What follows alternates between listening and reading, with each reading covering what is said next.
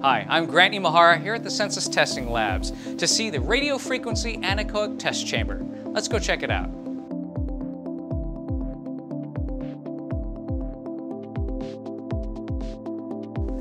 Hi, Pam. Hi. So, where am I and what do you do in here? You're in a RF anechoic chamber. Here we test for intentional and unintentional emissions.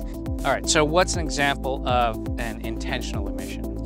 An intentional emissions is when we have the radio transmitter of the meter turned on.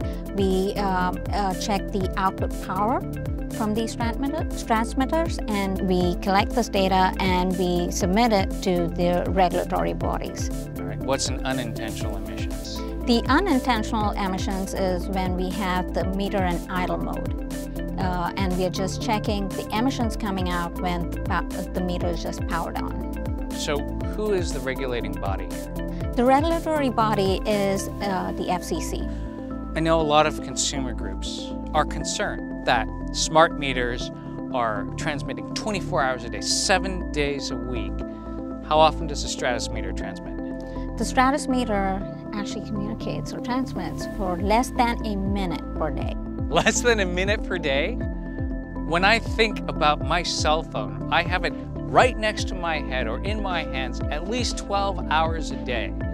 How does that compare to the Sensus meter? So when you compare our smart meters to regular consumer products, they are categorized as low-level energy by the FCC. And that's because they're deemed as products that do not cause hazards to any humans. A lot of other consumer products, I assume, are also in this class? Yes, a lot of products, baby monitors, your microwaves, cell phones, any Wi-Fi networks in your house. So really, if you're transmitting under a minute per day, the amount that it puts out into the world is minuscule compared to everything else. That's right.